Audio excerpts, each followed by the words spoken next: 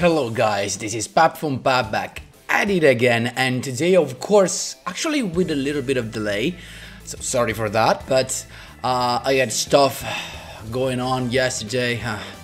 I had to go to pay my taxes and stuff like that, so don't even make me remind about that. So, but here we are, Red Eyes is here, and is he top tier though? Of course, I'm gonna give you my build, no Kansas drop card, and actually I found something that maybe a lot of people slapped on, that the skill provides us, because yeah, you're gonna see this in a minute. But before jumping right into it guys, just a quick reminder, if you enjoy the content, please leave a like and subscribe.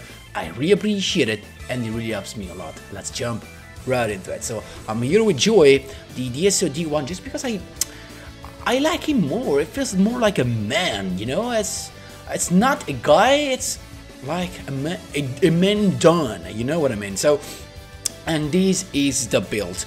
We have some consideration to do. First thing first, I'm actually playing this guy, but it's almost impossible to summon him, because the only guy that I can summon him with is this dude, the Archfiend of Lightning, that of course it's not treated as a normal monster when it's in your deck, so you can't summon the Skull Dragon when this dude is in your deck. The only case scenario when you're able to summon the Black Skull Dragon is where you actually have this guy on the field and it's still treated as a normal monster, but it's never going to happen, and to be honest, you kinda didn't need it.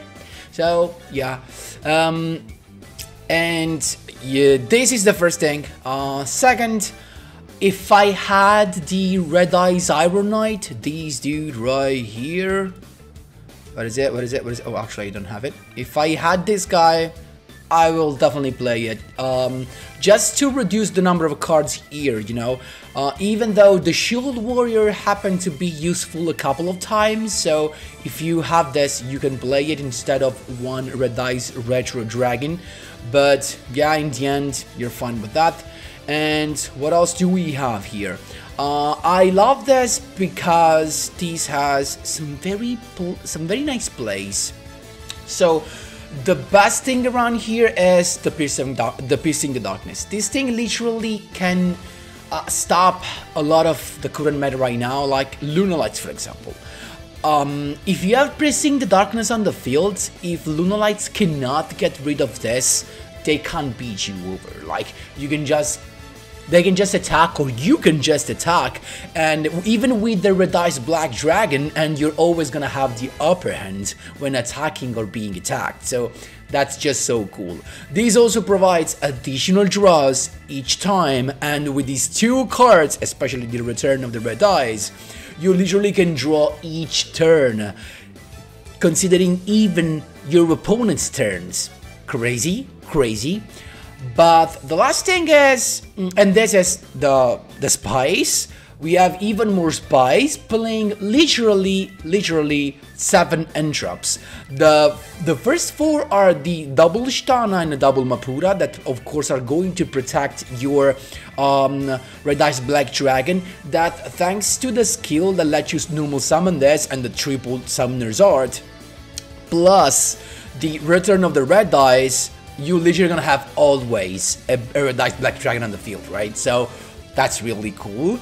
And this literally protects from targeting, so it negates stuff that targets like Crackdown, like Compulsory, or any other effects that targets, of course. Like this instead as even a counter attack, because of course he pops a monster your opponent controls. So very nice. But we have even more HANDTRAPS. Red Eyes Retro Dragon. I mean, kind of an HANDTRAPS. This is a recovery, moreover, because this literally lets you special summon all the Red Eyes monsters that were destroyed. So this is a play against Darkhold, for example. If your opponent starts with Darkhold and you have this dude in your hand, you can just, if they pop everything, you just use Red Eyes Retro Dragon and special summon everything back from the graveyard. Love it. What's the spicy thing that I think a lot of people slapped on with this skill? You know, the skill says that you can normal summon Red Dice Black Dragon without tributing, and we know that. You have to play 7 Red Dice, and that's fine. This says you can change the battle position or that's Black Dragon the turn you have normal summon it face down. So this is of course in order to let you have a Red Ice Black Dragon on the field, search your Red Ice Fusion and be able to activate the Red Ice Fusion, because Red Ice Fusion has a downside that says that you can't normal summon or set. Actually, you can't normal summon the turn you activate this card. So you can set your Red Ice, flip it up, it doesn't count as a normal summon, so that you can search your Red Ice Fusion and use it. But this is something that's going to happen only if you go second. Your first turn is ideally something else, because here comes the spice about the second part of the skill that a lot of people slapped on. If you control Red Ice monster, set one Red Ice spell drop card from your deck to your field. Then if you control any normal monster, return one card from your deck. But the thing is, the card you set can be activated that turn, no matter if it's a trap card. So I mean, we knew that if it was just a spell card, I mean, it was pretty obvious, but it was not obvious for the trap card.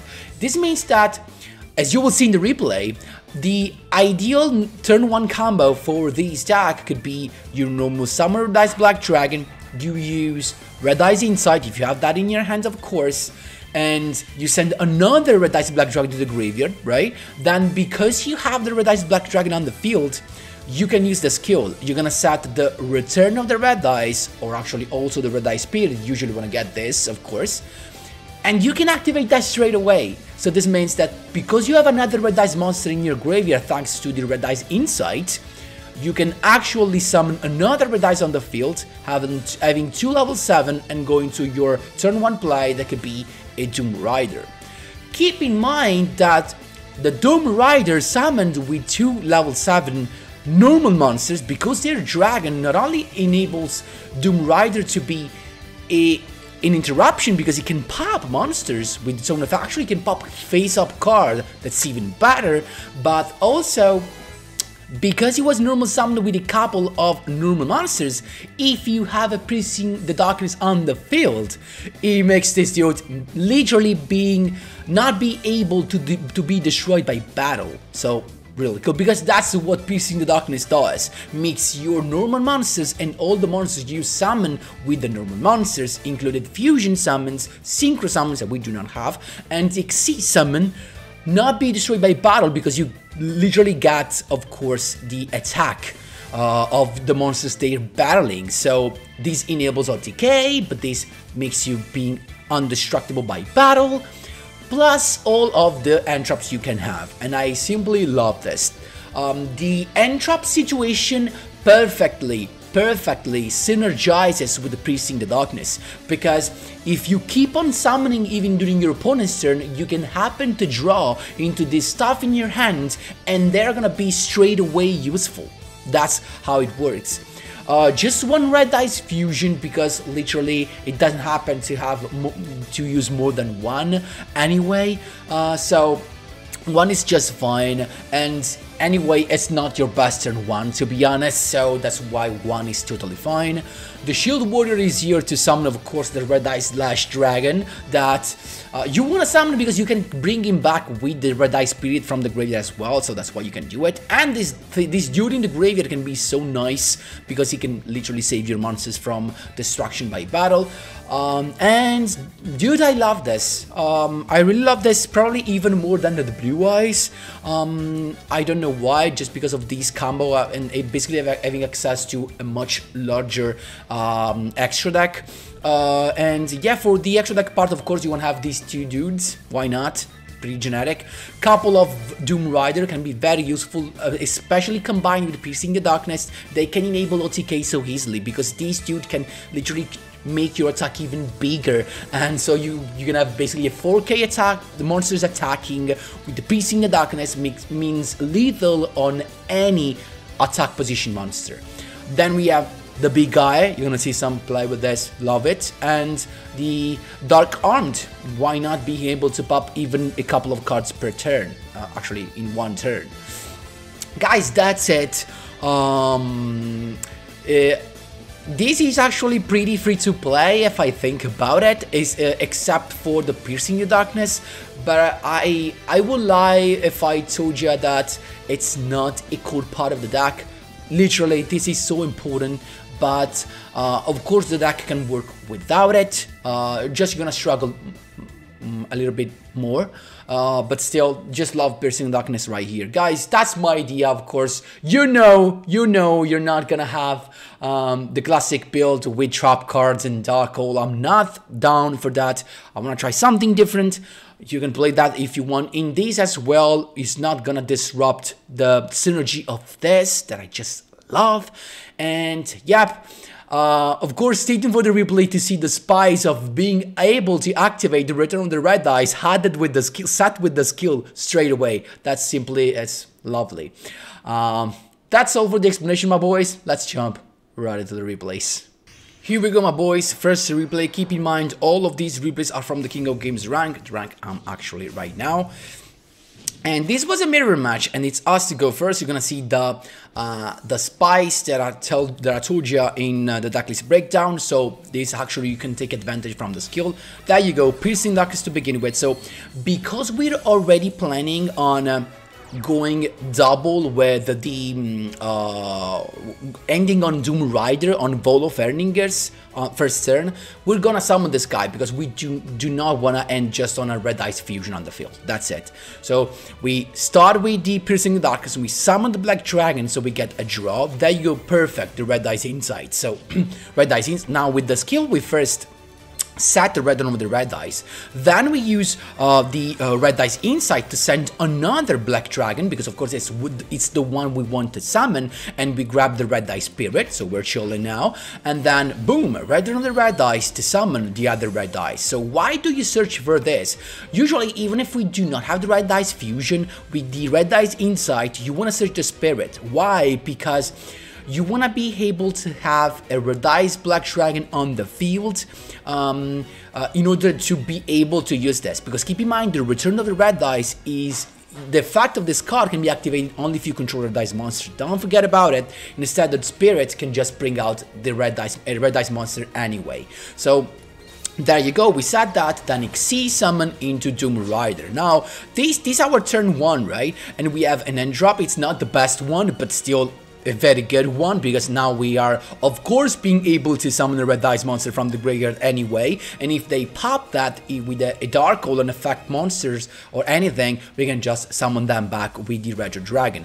And actually this guy as well, keep in mind, he can't be destroyed by battle, because this dude was summoned with two normal monsters, so Piercing the Darkness effect is actually live. So it's got the Summoner's Art to begin with, grabbing the art that I missed because I wasn't able to get it from the KC Cup packs. And there you go, he's going, I guess, with the skill, but guess what, I can just detach to pop it, because the skill is activatable only if you control a Red Dice monster. So I just pop that straight away, I got the boost, he's got Monster Reborn, but guess what, Red Dice Spirit to cancel that, and yes, he can't do nothing, he just scooped at this point because he's got nothing. I also draw a card, look at that draw. Exactly as I told you, the draw that you get from Piercing the Darkness, even during your opponent's turn, can be so productive, so good, so useful, because the Mapura right now is live. We have a normal monster on the field, and if your opponent targets that, you can just negate. That's how you do it, my boys. There you go. Second duel, my boys, always the King of Games rank. Oh, of course, we got Red Dice Reverse against what I don't know. And it's him to go first, so remember, when you go second, you actually want to take into consideration to go with the Red Dice Fusion to have more power, of course, attacking. And this is Evil Twins, so yeah. But we have a couple of back rows that are actually pretty nice, because the Evil Twins are all about destroying cards, and we love that, you know, with a Mapura and a Red Dice Retro Dragon, we're loving that. So it's got triple back rows plus 2 Evil Twins, now exactly what we wanted, the Piercing the Darkness to begin with. Then we went with this because we want to be able to use the Red Dice Fusion. There you go, Slash Dragon is here. Is he going to be top tier? Let's see together. Then Red Dice Reverse, setting the Return of the Red Dice. It's got the Ballista Squad to begin with, popping the actually he target the slash dragon, and we can't do nothing with it. Actually we could use retro dragon, but because we use red dice fusion, we actually can't, because we can't special summon anymore after red dice fusion. So that's fine. Then he went with the effect of Lila to pop the black dragon. Guess what? Mapura can negate. And then he used the effect of the GGEs in order to boost this boy, but we don't care, we can just attack. Look at that boost, always inflicting 2400 when attacking with piercing the darkness. We love that, but it's got hold the combo away again, so it can just go with the key kill, of course summoning Delilah from the graveyard. But first I went with the red and red dice in order to have another boy on the field, also to draw a card, you know what I mean. And yeah, piercing the darkness, and he's got the GGEs again in order to boost his boy, and he popped the return of the red dice. But guess what? Return of the red dice is another fact. When he gets popped, you can bring back a red dice monster from the graveyard. We're going for the red dice slash dragon again, and he draws a card. He sets another back row. He goes on with the key kill, but he already used the effect, so he can just sit on that. But how many times does he want to do that? Summoner's Art, getting red dice black dragon. At this point I just want to get my red dice there, you know what I mean. So he's popping the boy, and that's fine. Then boosting himself, we don't care, because we can just normal summon another boy, get another draw. The Shtana is here, so we have another hand trap. Piercing the darkness for the boost, cross swipe to pop my red dice black dragon, Shtana to target that boy and pop a monster, but he's got the Ice Dragon Prison. We're not done yet. Guess what? Chained the red dice retro dragon to have another monster to attack with, because now I just wanted to have another. Maybe it was not the best idea, but I just wanted to have another monster on the field to feel safe. And yep, he's not done yet. He's got Legend of Heroes to recycling everything, just a set monster though. But at this point, we can just normal summon the dude. But when it's normal summon, he's a normal monster, so guess who's drawing here? Another draw, another piercing the darkness, but we can just attack at this point, and we're chilling because we have the red dice retro dragon, and the dude just scooped. We won through Ice Dragon Prison, cross swipe, multiple effects of Lilas. That's how you do it, my boys. There you go. Here we go, my boys, a third win in a row. Here you can see the I think it was actually very interesting that, oh, it's not this one, it's the next one then. So this is just Solomon Greats, and the next one is gonna be a cheesy combination of Fluffle, Zorkast, and oh jeez, Phantom Knights? I want to see that later. So this dude, we can speed things up, right? This dude is gonna have all this stuff, probably hoping to hand on a needle tilling. He's got the Sanctuary, of course, the Wolf with Facts. He's got the Circle. Probably this is the Circle, if I remember correctly. And he ended up with that. But he used the effect of 3 effects that I forgot to pay attention to, because this thing actually made these boy to not take damage from this guy, so that was the problem. Otherwise we had lethal, literally. So we went with red dice insight, as you can see, then piercing the darkness. I set this guy because going second I wanted to go with the red dice fusion that was already in my hand. Red dice reverse to set that, and then red dice fusion to go all the way into the slash dragon. I was sure he wouldn't let me use this effect, so that's why I set the red dice as well, but that's fine. Piercing the darkness to add some damage. He's got the Sanctuary's effect, but it's going to take no damage because of the effect of the skill. It's got Solomon Great Circle. Now the thing is, can he go through this with all the stuff that Solomon Greats can do? Let's see. He started with the duellinks again, then he went with the Fowl's effect, special summon. You can use the effect to force this trap card. Guess what? I can just use it, actually activate it, but not use its effect. I can just wait. So then he went with Gazelle, special summon from the hand, again milling, Falco's effect to get this dude out. He's got Falco's effect to force the other one. Guess what? We're using that straight away now. Another normal monster summon. So guess who's drawing right here with the Piercing the Darkness? Not the draw we wanted to see, but still it's a draw. And then it's going on with the Security Dragon. Security Dragon targeting what? The Fusion monster. That's fine. It's going on with the Fusion summon. He's popping the Return of the Red Dice. But guess what? When you pop it, I can just summon a monster again. Cross wipe to pop my boy, but I could have negated that. But I said, you know what? I'm chilling. I just non-negate it. I prefer to negate the monsters in case he has one.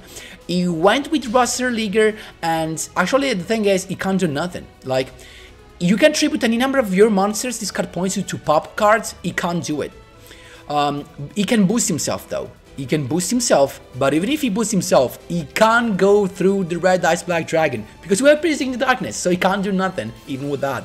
He scooped actually, he had no time, but he scooped, he waited a little bit because he found himself without anything to do. But yeah, that was, you couldn't have done anything anyway. That's how you do it, my boys. There you go.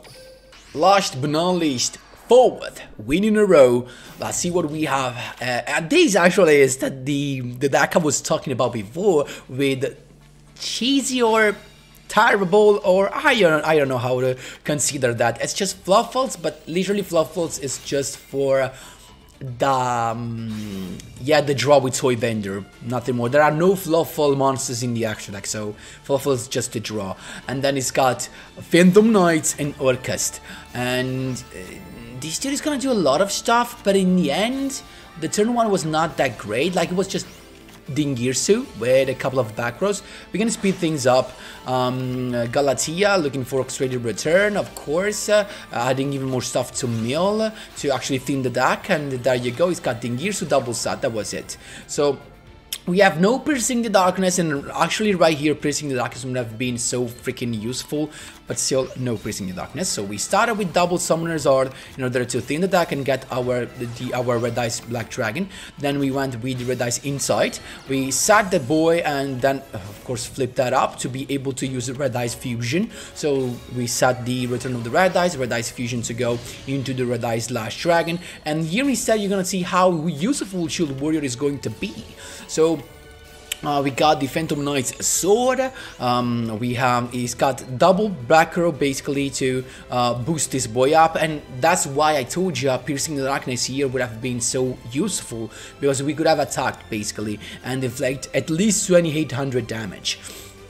But yeah, we got the Mapura in hand, so we're not chilling, but we're not that in that tough situation, you know. It's going on with this stuff. We have the Return of the Red Dice, so it's got the break sword to begin with, deciding to pop the back row, of course. So I chained that and I used the effect to bring out the Red Dice Black Dragon. Guess what? The card gets destroyed, so I use also the second effect and I bring out another monster, the other Red Dice, the Retro Dragon. So his break sword is not getting destroyed because of the effect of the Ngirsu that protects from destruction. Then he's going to use, he's going to link summon into Nightmare Unicorn to get my Slash Dragon being basically returned to the extra deck. He's going with the Fluffle stuff, then Skeleton to bring back the Ningirsu, so he's got another sent to the graveyard. There you go.